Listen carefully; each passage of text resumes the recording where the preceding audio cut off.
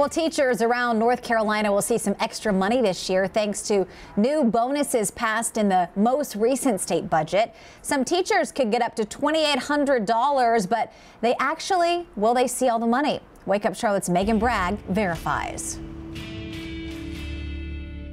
The North Carolina budget allows for teachers and principals to get bonuses in a variety of different ways, with some getting up to $2,800 in bonuses. But all teachers who are state employees and were employed by December 1st of 2021 should get at least a $1,000 bonus. So the question, will educators see all of that money in their accounts? Let's verify.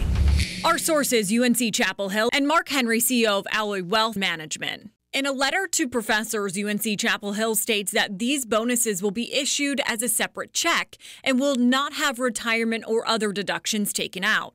However, the bonus check will be subject to withholding just like a regular paycheck. That money earmarked to pay federal income taxes later.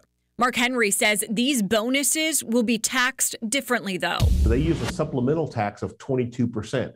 That could be higher or lower than your actual regular take-home pay taxes.